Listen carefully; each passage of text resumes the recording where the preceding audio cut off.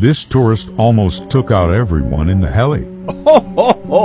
Yeah, this lady was extremely close to taking the lives of every single person that was riding in this helicopter. The footage that you watched was taken at the Grand Canyon. The Grand Canyon offers helicopter tours that you can pay a pretty penny for and go and check out the beautiful scenery. Now, this is obviously a beautiful experience, but with that being said, helicopters aren't necessarily the safest vehicles to be flying in. When this lady reached up to grab this lever, this is actually the rotor brake lever. So, if she had pulled this hard enough and at the proper angle, the rotors would have slowed down or completely stopped.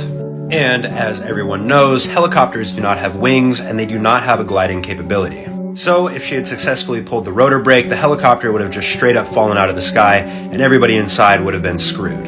It also takes a countless amount of hours as well as a lot of money in order to learn how to fly helicopters, let alone flying passengers around. And it's really evident how serious this guy is as he scolds her for the mistake.